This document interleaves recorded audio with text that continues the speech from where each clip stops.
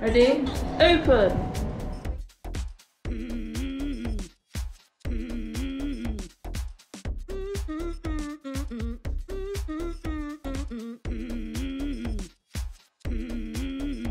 We're going to be talking about feminism, feminists and passions and stuff.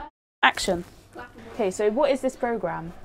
This programme is an empowerment week and it's all about feminism and female empowerment, the different aspects of it, and express it in creative ways, whether that be through music or dance. And at the start we done like sound making and stuff.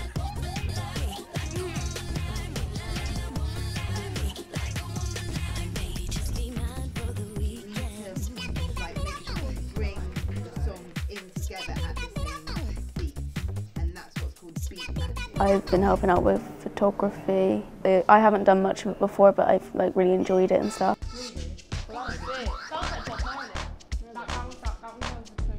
I will be making songs. Yeah. And then add a drum beat. Like that. And then we've got...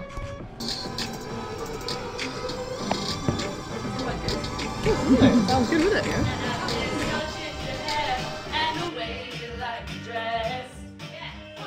We've been up to so much in these past 3 days.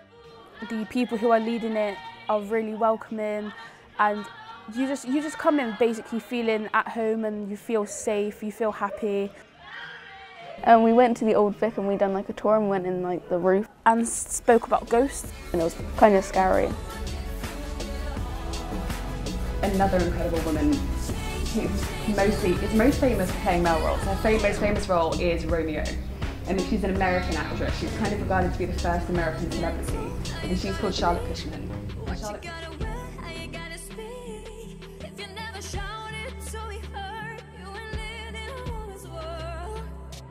Favourite thing that we have done is probably my talk show, because I'm really proud of the progress of the talk show.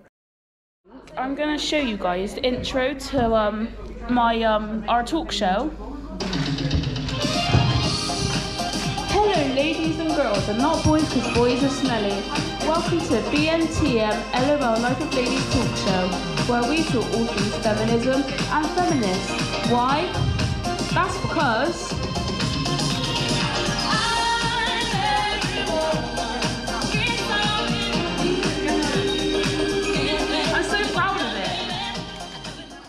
to me, feminism is like everyone being equal. Before I came in here, I only thought there was one type of feminism, which was just like all the feminisms put into one thing. I didn't know that there was all the different like categories of feminism. Feminism is empowering, it's exciting, it's evolving, and it's something that is one of my core values, so it helps me make decisions. The foundation of it is just celebrating and loving and sharing with the world the experience of being a woman or a non-binary person. You know, we are living in a society which is built on patriarchy, so there are also women who benefit from there not being a very strong feminist movement. So I think the difficulty can be talking around the complexities of it, but while still keeping people in the fold. The patriarchal society is damaging all of us, not just women and minority genders, but men as well. And the sooner we kind of realise that and kind of do something about it, the sooner everyone is going to be better off.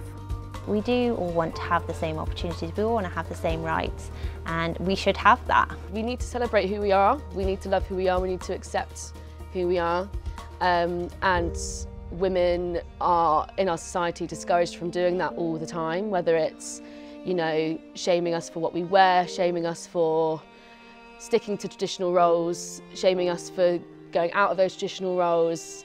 It feels like a lot of the time we just get criticised no matter what we do, and it's time that we all start saying we're all amazing and you can't tell us what to do.